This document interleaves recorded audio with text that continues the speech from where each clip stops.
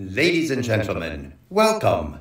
At this time, we would like to inform you that the taking of photographs or the use of any recording device is strictly prohibited. We advise you that the aisles are used by our actors and technical staff, so please keep the aisles clear at all times. For your safety and the safety of our actors, we ask that you remain off the stage before, during, and after the production. And now, we proudly present That's Dinnertainment.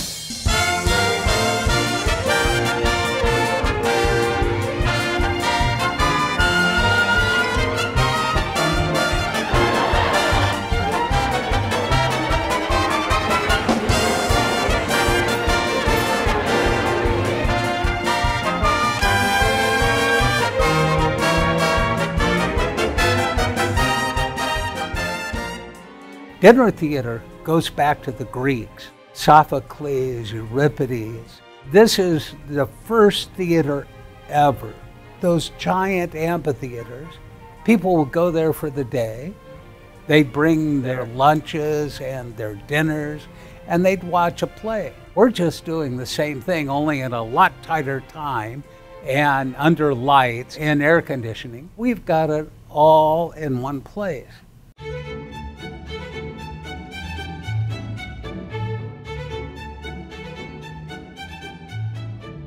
My earliest recollection is that it was in the late 60s, early 70s. The Star Theater maybe came out of going back to the old studio days. You were on contract to MGM or Warner Brothers or whatever.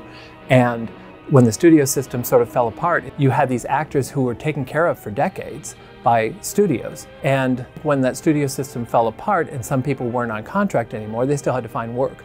And these people were not old. Some were in their 40s, 50s, 60s. And so they had the rest of their career. Well, where are they going? If the studios aren't putting me in movies, what can I do? I can take what the studio gave me, which was cachet around the country and recognizability. You can now cash in on. Audiences were intrigued. You mean I can see June Allison, Sid Caesar, I can see the stars of Leave It to Beaver, Gilligan's Island, Ann Miller perform here? Mind-blowing people that you've revered for generations of film going, to see them live in front of you, in the round, performing right in front of you. That's an experience unto itself. So that was a huge success. That ran out in the mid-'80s when it started to financially waver. The old stars were dying off. And so they realized, well, we got this audience base now, so maybe we don't need to have stars.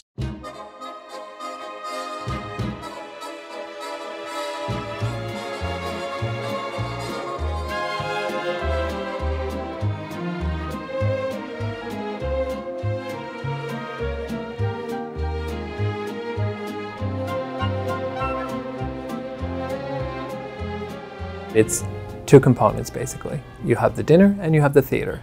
Technically, you have to figure out how that evening is going to work. Budget-wise, you have to figure out whether you have a buffet or whether you have meal service at the table. How much is a plate of food? How much are you willing to spend on a plate of food? What is the audience size that you plan on serving? Is it 500, 300, 200? That's all related to this. And then how much of the ticket price is going to go to the show? Because we are a for-profit theater, unlike the majority of theaters across the nation who are not-for-profit, and they get money from grants and from lots of different sources, donations and that sort of thing, all we rely on is the gate. And what comes through the door keeps us alive. And so consequently, we have to think like a for-profit business.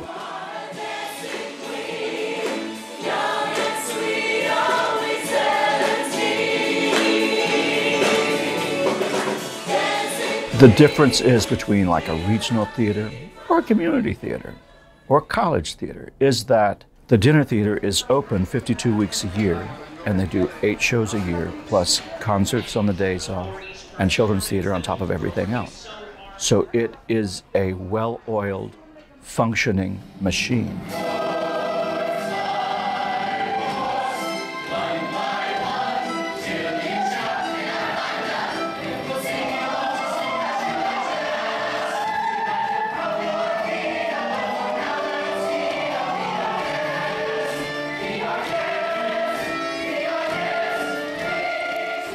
think that for me, the thing that's most unique about dinner theater is sort of the community that it creates. What's your favorite part about coming here?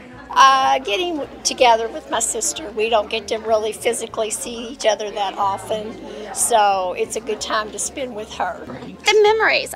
We even would take from work, we would have work functions and come here, all of us girls. Bringing my daughters when they were small to see the Santa Claus ones, and then, like this, a group of people. Just good memories of all of us coming. The food.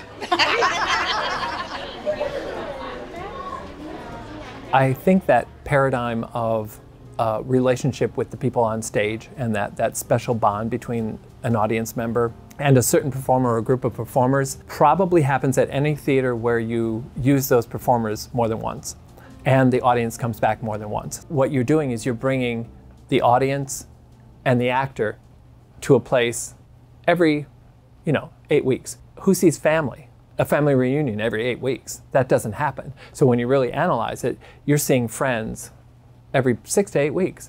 And I think it's almost impossible for that bond not to happen. On that breadbasket. Again, my name is Dickie. If there's anything you need, please let me know, okay? Enjoy yourselves. What do you think it was? A lot of people I think I said Vicky. Oh, I thought it was Sticky. Sticky? You can call me Sticky if you want. What's been going on? It's a doozy, makes you woozy. It's the new phenomenon. It's funny being a resident actor in an established theater for decades. You can't go to Target and go unnoticed. It's weird. I know I'm famous in Clarksville. It's a big deal. But these people invested their time and their effort. They've celebrated birthdays seeing you perform, anniversaries, and they've bought season tickets for decades, and you've become part of their lives. For them to get to know me and see me at the grocery store, or taking my kids to swim lessons and having the coach be like, oh, I saw you in a show last weekend. And it's so great because they feel ownership over the theater because they know us, because they know we're part of the community and that we're going to the same grocery store and we're taking our kids to the same things. Also, they're patrons, so it's like they're getting to be up on stage too because it's people like them. It's a man.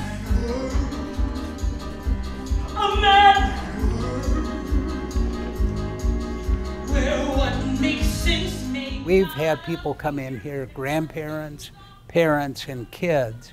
So I've got 3 generations of people watching like a Mary Poppins. And then when grandma moves into the home, we've got 2 generations, but the kids remember. There's lots of ways that children's theater is beneficial for our main stage. The first way is, well, for one thing, inspiring kids, showing them really great theater at a young age, because then they get hooked. So eventually, they could be our audience of the future, the little ones. Never you worry and never you mind as this friendly contest begins. You bring parents in who maybe are not spending money on themselves because they're young parents and all they're doing is spending money on their kids, and they bring them in to see Alice in Wonderland on a Saturday morning, and they have such a great time and they see what we do here. So immediately you might sell more tickets because you have parents who are like, you know what, this is great. We get to eat, we get to hang out, we get to see great theater. And then you also, I remember the first show that I saw that I was like, I want to do that. So you're creating the next performers. So it's for so many ways we are creating a pipeline to successful theater.